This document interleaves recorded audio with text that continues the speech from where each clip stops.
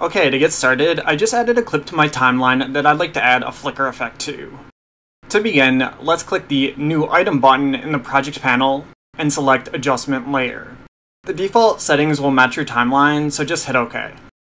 Now drag the adjustment layer onto the track above your video clip on the timeline. Then drag its end so its duration matches how long you want it to flicker for. And finally, I'll reposition this to where I want my flicker to play. Now to add the flicker, let's go to the Effects panel. Type Strobe into the search box.